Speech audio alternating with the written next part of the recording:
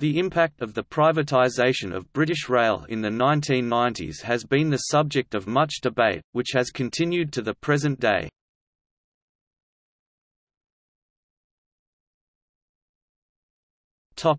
Development of British Rail since privatisation.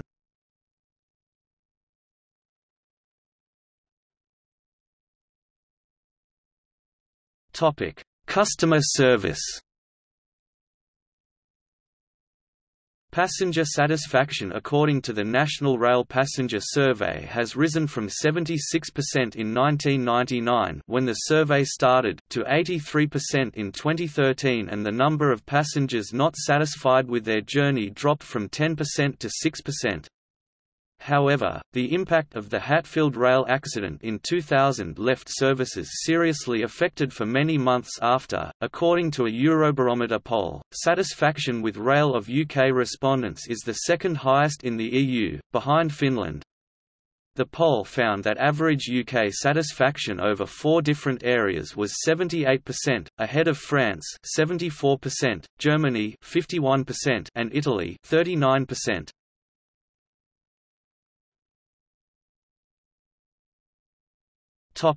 Level of traffic. Since privatisation, the number of national rail journeys had increased by 117% by 2014, see graph in the introduction, and the number of passenger km had more than doubled. There is controversy as to how much of this is due to privatisation, and how much is due to other factors such as rising fuel prices, road congestion, low unemployment, and in particular, GDP growth. Critics of privatisation such as the RMT Union have pointed out that passenger numbers started rising 18 months before the privatisation process began, as the economy started recovering from the recession of the early 1990s. However, this increase has kept going during the entire duration of privatisation, with passenger numbers growing faster than comparable European countries such as France or Germany 60% compared to 25% and 23% respectively from 1998 to 2015.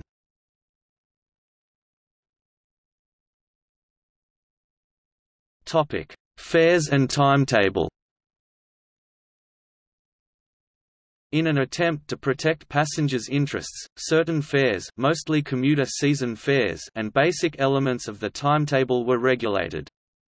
However, the train operating companies (TOCs) still had quite a bit of latitude in changing unregulated fares and could change the number of trains run within certain regulatory and practical limitations. Overall, fare increases have been at a slower rate than under British Rail (BR). So far as the timetable is concerned, many more trains are being run each day than under BR, as operators have tried to run more frequent, but usually shorter, trains on many routes to attract more customers. 20 years after the privatisation, the increase in fares hasn't been uniform. Standard single fares have increased by up to 208%, whereas season ticket price rises hover just below or slightly above the rate of inflation, with an increase of between 55% and 80%, while the price of advance tickets has decreased in real terms. The average advance ticket in 1995 cost £9.14 in 2014 prices, compared to £5.17 in 2014. This is to try and reduce the huge number of people travelling at peak times. For example, over half of national rail journeys into London occur in the 3 hours from 7 am to 10 am, with half of these journeys, a quarter of the day's total, occurring between 8 and 9. On average, train fares per journey cost 2.7% more in real terms in 2011-12 than in 1994-5 under British Rail.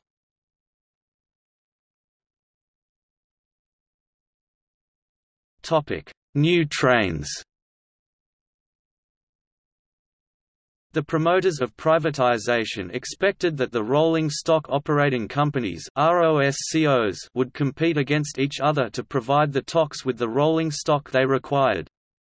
In practice, in most cases the individual TOCs required specific classes of trains to run their services, and often only one of the ROSCOs would have that class of train, resulting in their having to pay whatever the ROSCO concerned cared to charge for leasing the trains. Old rolling stock was extremely profitable to the ROSCOs, as they were able to charge substantial amounts for their hire even though British Rail had already written off their construction costs. As trains grow older, the cost of their lease does not decrease. This was due to the adoption of indifference pricing as the method of determining lease costs by the government, which was intended to make purchasing new trains more attractive when compared to running life-expired trains.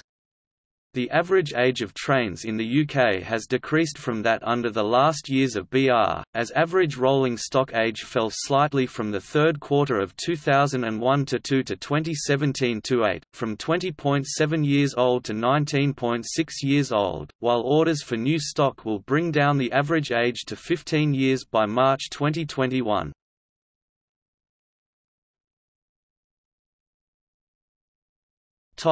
Rolling stock manufacture.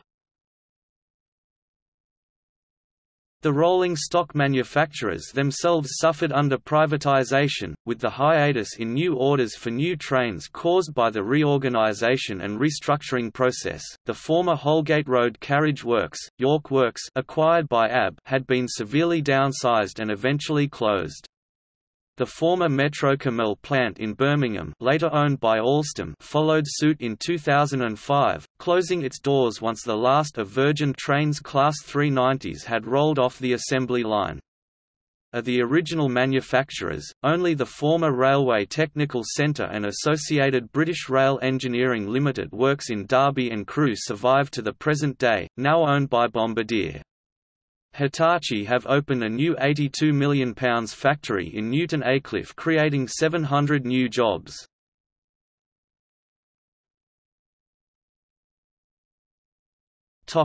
Punctuality and reliability.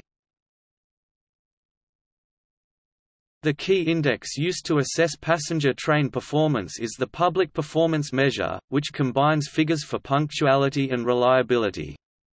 From a base of 90% of trains arriving on time in 1998, the first year this index was used, the measure dipped to 75% in mid-2001 due to stringent safety restrictions put in place after the Hatfield crash in 2000. However, in August 2016 the ppm stood at about 88% after the annual moving average peaked at around 92% in 2011.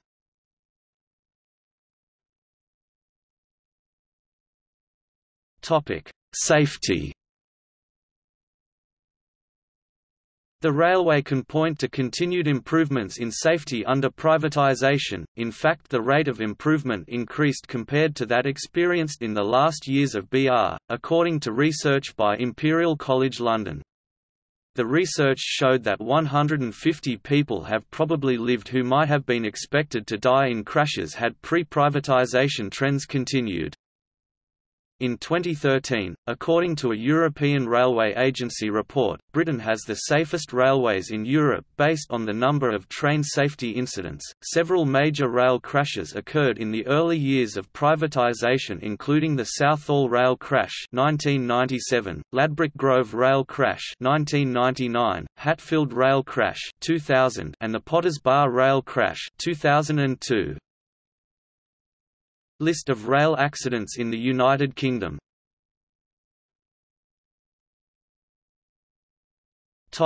Investment. Since privatisation, the amount of investment has gone up ninefold, from £698 million in 1994–95 to £6.84 billion in 2013–14. There is government investment across the network in speed improvements, electrification, in cab signalling on the Cambrian Coast Line paid for by the Welsh Assembly Government, the Northern Hub, the Thameslink programme, and High Speed 2. Due to the Hatfield accident in 2000, Railtrack undertook large-scale track relaying without sufficient planning, and much of the work was substandard and subsequently had to be redone. Railtrack's poor project management abilities were exemplified with the West Coast Route Modernisation Project, which was intended to deliver a 140 mph route in 2005 at a cost of £2 billion, but which finally delivered a 125 mph route in December 2008 at a cost of £9 billion, which was a major factor in the company's financial collapse.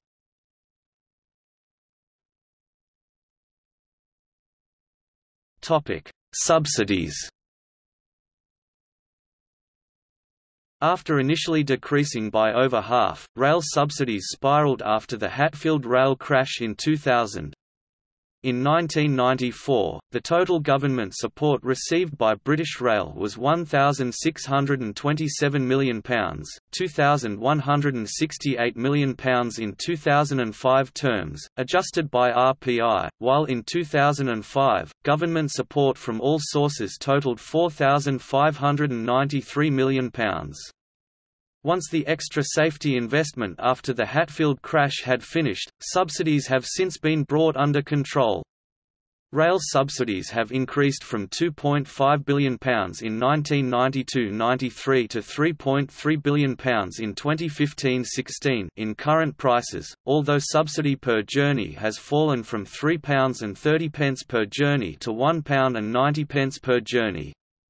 However, this masks great regional variation, as in 2014–15 funding varied from £1.41 per passenger journey in England to £6.51 per journey in Scotland and £8.34 per journey in Wales.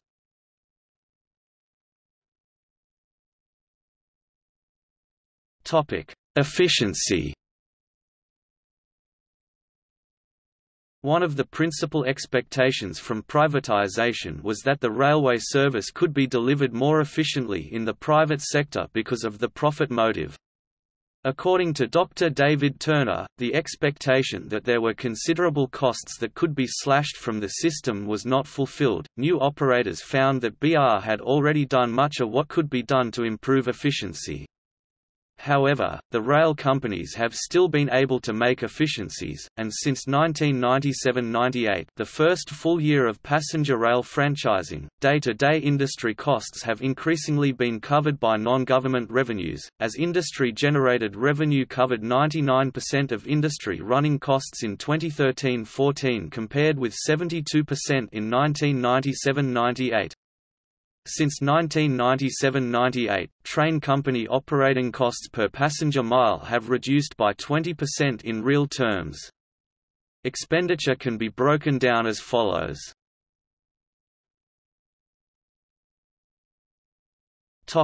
Profitability. Journalist Aditya Chakraborty published calculations by the Centre for Research on Socio-Cultural Change indicating that in the financial year ending in March 2012, the train companies gained an average return of 147% on every pound they put into their business.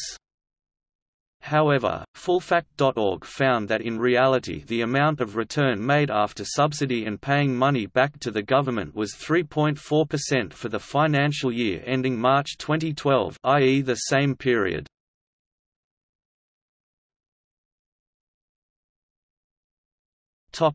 Political control. One of the benefits promoted for privatization is that it would remove railways from short-term political control which damaged an industry like the railways, which had long-term investment requirements. This has not happened and, with the latest changes that have been made to the railway structure, some claim that the industry is more under government control than ever before. This was consolidated in September 2013 when the borrowing needs of Network Rail were once more taken under HM Treasury control and added to the public sector borrowing requirement, effectively renationalising the government-owned not-for-profit company which had been created by Transport Minister Stephen Byers after the collapse of Railtrack.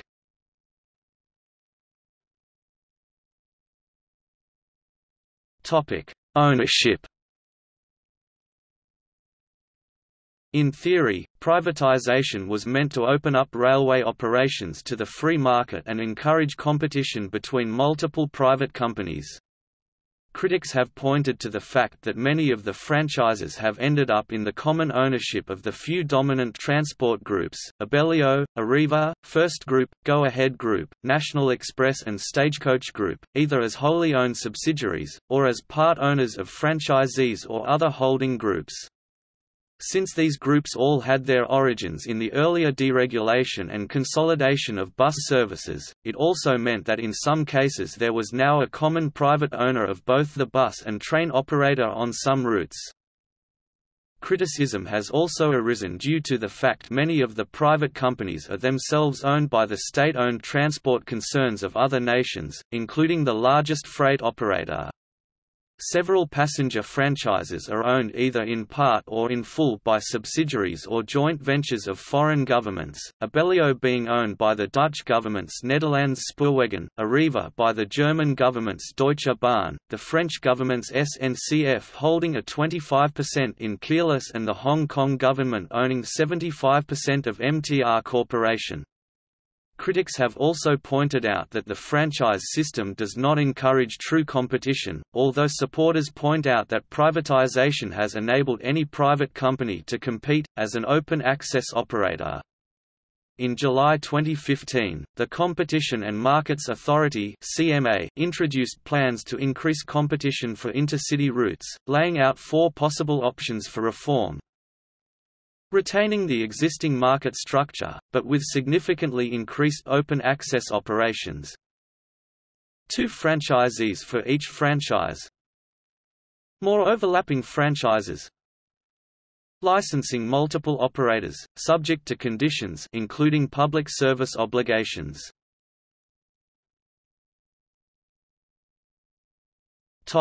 Disputes. A necessary side effect of splitting the railway network into various parts owned by different private companies, with their relations between each other and the government dictated by contracts, is the requirement for a system of dispute resolution, up to and including settling disputes in the courts. Critics of privatization have argued that these systems are costly and time-consuming, and ultimately serve no real purpose when compared to dispute resolution in markets where there is genuine competition. A major dispute arose after the Hatfield rail crash in 2000, when Railtrack imposed over 1,200 emergency speed restrictions on the network as a precautionary measure against further track failures.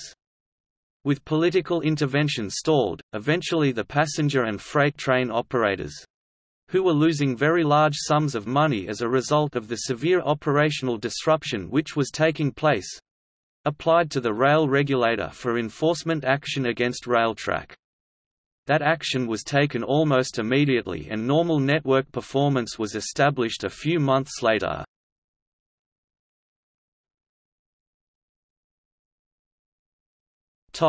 Media coverage.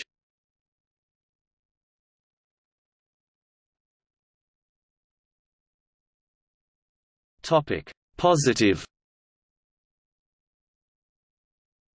A study by the European Commission which looked at how the railways in Europe have progressed and improved since the 1990s found that the UK network was most improved out of all the 27 EU nations from 1997 to 2012.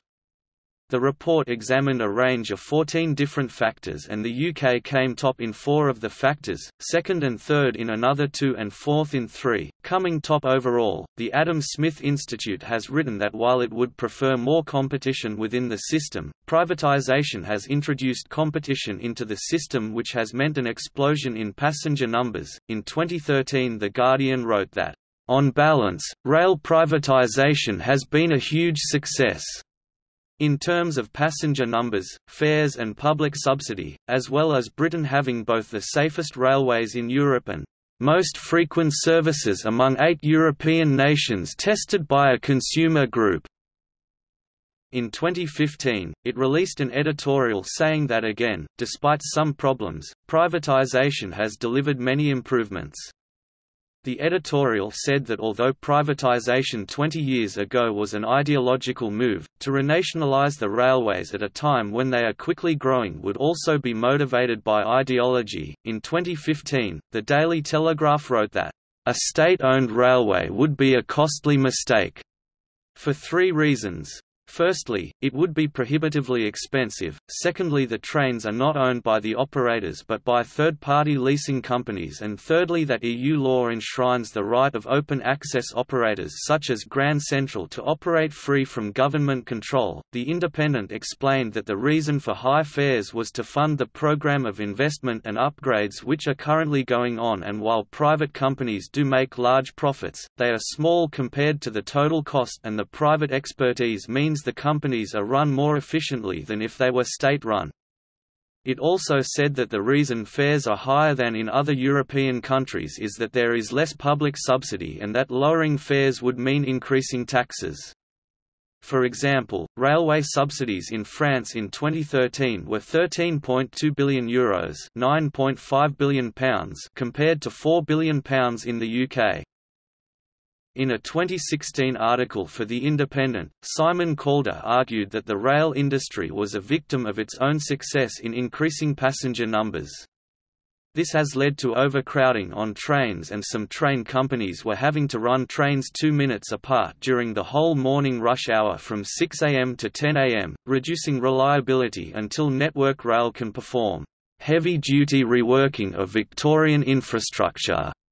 In order to relieve the pressure, Calder's article quoted Mark Smith, a station manager for Charing Cross, London Bridge and Cannon Street in the early 1990s, who later started the Seat61.com international rail website, as saying that Britain was doing better than the rest of Europe.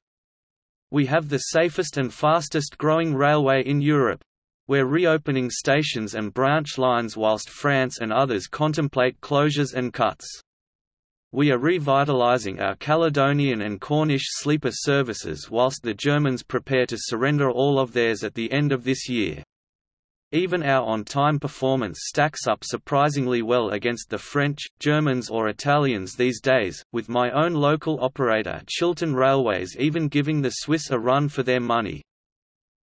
Lou Adams, General Secretary of the Associated Society of Locomotive Engineers and Firemen (ASLEF), who vigorously opposed the privatisation of British Rail, declared in 2004, "I was vehement that we wanted to stay in the public sector, and of course there were all the usual concerns trade unionists have regarding privatisation, safety issues, job losses, protecting the conditions of service, and pensions. But accepting the will of Parliament, it was time to look at the arguments. So we said to management, well, if that's what you want, this is what we want. Today I cannot argue against the private entrepreneur coming into the rail industry. We are running 1,700 more trains per day since it was privatized. The entrepreneurs built traffic to the extent that we are having to build more infrastructure. What is true is true, £4.2 billion spent on new trains. We never saw that in all the years I've been in the rail industry. All the time it was in the public sector, all we got were cuts, cuts, cuts. And today there are more members in the trade union, more train drivers, and more trains running. The reality is that it worked, we've protected jobs, and we got more jobs. If a private company is making more money, I look at that from a union's point of view, well, that looks like a wage increase to me, and we can argue that. And the more secure they are and the more productive they are in delivering train services, well, that means more jobs. I was there when the public railways had some 600,000 people and it came down to 100,000 in the time I worked in the rail industry. Now we are expanding on jobs.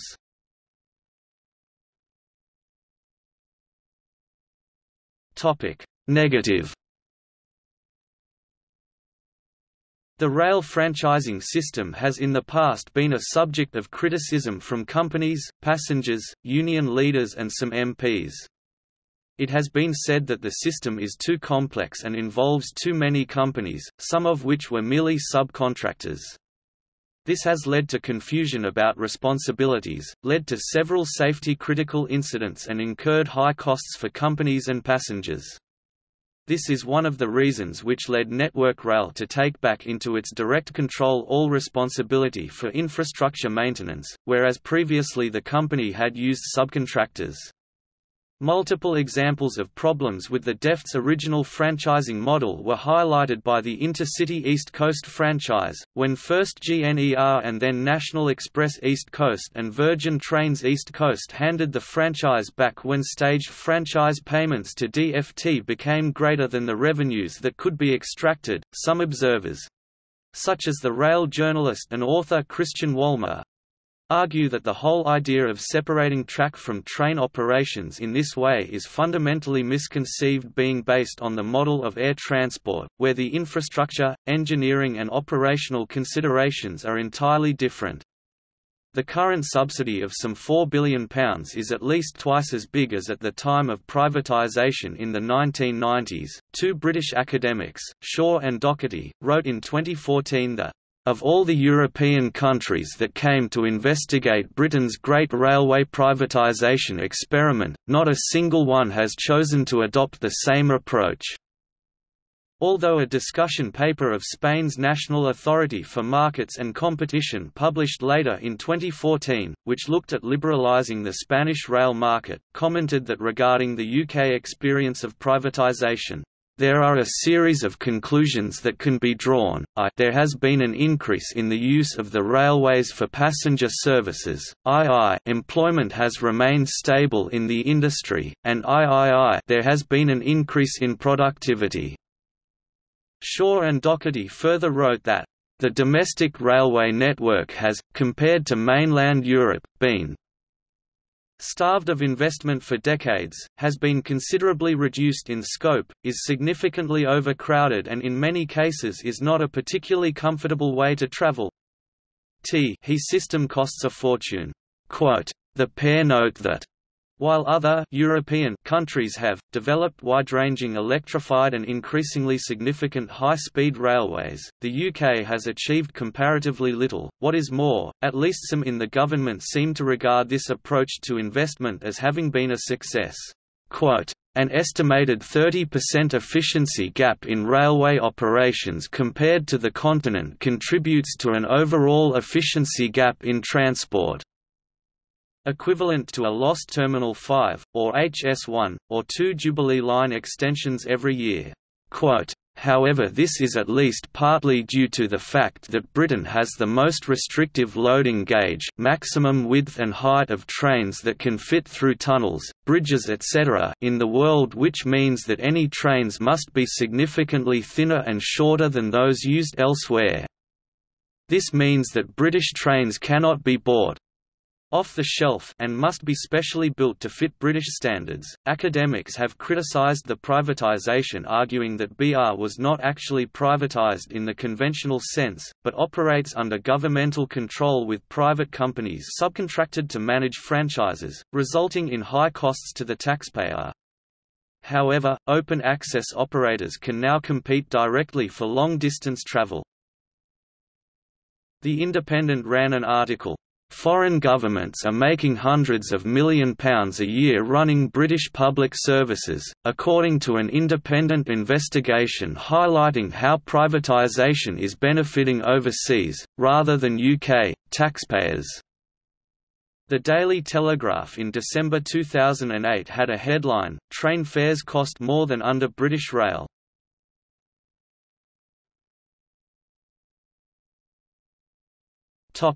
Public opinion and campaigns. The Bring Back British Rail campaign for renationalisation was formed in 2009 by artist Ellie Harrison. A 2012 poll showed that shows a 70% of voters want a renationalisation of the railways, while only 23% supported continued privatisation. According to a 2013 YouGov poll, 66% of the public support bringing the railways into public ownership. According to the Office of Rail and Road, as of 2016 there was 62% support for public ownership of train operating companies.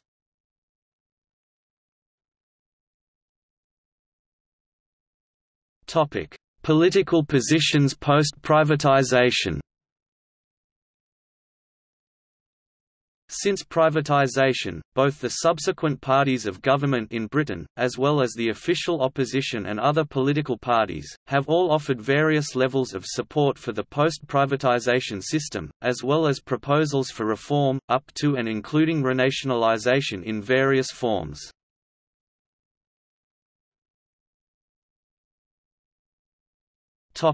Previous government policy.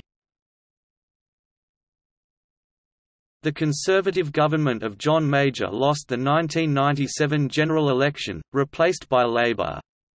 The Labour government did not fulfil its earlier commitment to keep the railways in the public sector. Instead, it left the new structure in place, even completing the privatisation process with the last remaining sales. In 2004, the Labour Party conference voted by 2-1 in favour of a TSSA motion calling on the government to take the TOCs back into public ownership as franchises expired. The policy was however immediately ruled out by the then Transport Secretary Alastair Darling. After 13 years in power, Labour lost the 2010 general election, which resulted in a coalition government formed by the Conservatives and Liberal Democrats.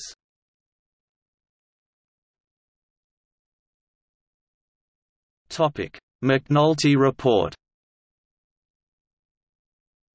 The coalition government commissioned the independent McNulty Report into the value for money of the rail system.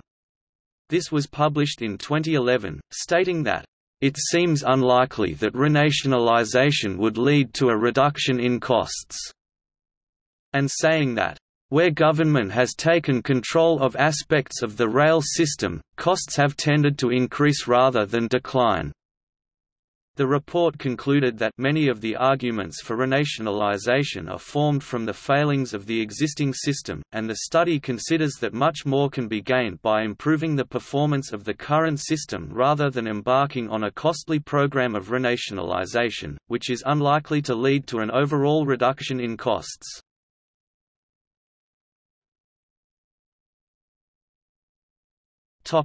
Current government view. In 2013, 20 years after rail privatisation, Secretary of State for Transport Patrick McLachlan celebrated 20 years of rising investment and of extraordinary growth on our railway, and declared that the only plans of the opposition are opposing competition, letting union bosses call the shots and cutting off private investment. According to him, that would mean higher fares, fewer services, more crowding, and industry once again in decline. It would be a tragedy for passengers. Government policy has focused on building a new high-speed line, which was approved by Parliament in early 2017, as well as other upgrades to the rail network.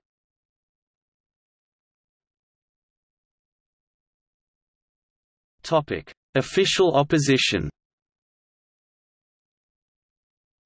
In 2006, the Conservative Party's shadow transport spokesman, Chris Grayling, said that the 1996 split of the rail industry into track and train components was a mistake which had increased costs. "We think, with hindsight, that the complete separation of track and train into separate businesses at the time of privatization was not right for our railways. We think that the separation has helped push up the cost of running the railways, and hence fares, and is now slowing decisions about capacity improvements. Too many people and organizations are now involved in getting things done, so nothing happens. As a result, the industry lacks clarity about who is in charge and accountable for decisions."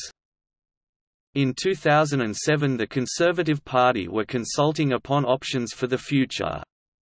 Several changes were proposed, including a shift to regional operators owning the track and trains for their regions. In their view, the separation of track ownership from the service providers had proved a failure, and the separation has helped push up the cost of running the railways.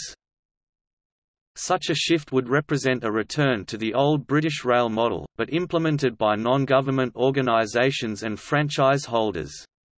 However, critics say that were such a model to be applied to basic rail infrastructure, it would risk replicating the original mistake of the 1993 Railways Act, which fragmented the operation of train services among 24 different operators. Many of these share infrastructure, and run competing services. Such a plan would be unworkable without the prior consolidation of existing franchises into just a small handful of regional operators. In 2012, the Labour leader Ed Miliband hesitantly suggested the party may put a promise to renationalise the railways in their 2015 general election manifesto.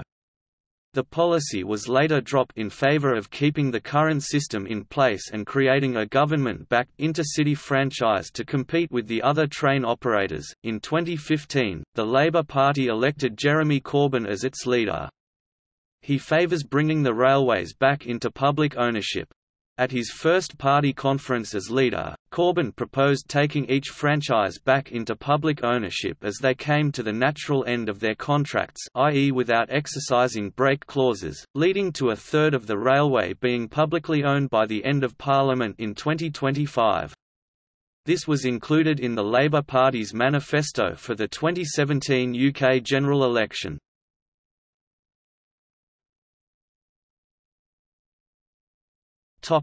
Other.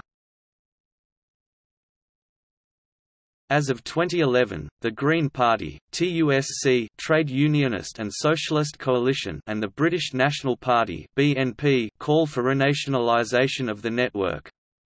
The Scottish Labour Party and the Scottish Greens advocated for the renationalisation of the first ScotRail contract, which was instead awarded to Abellio by the Scottish Government in 2014.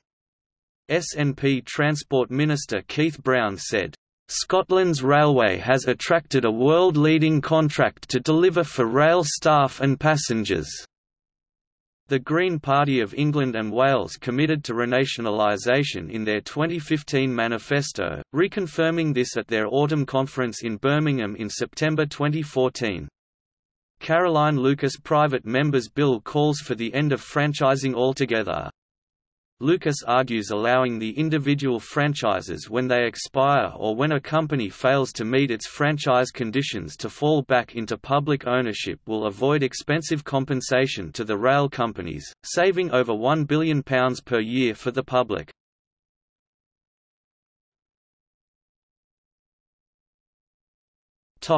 See also: History of rail transport in Great Britain 1995 to date. Railway nationalisation. Rail subsidies. Tom Windsor Section Rail Regulator 1999 to 2004.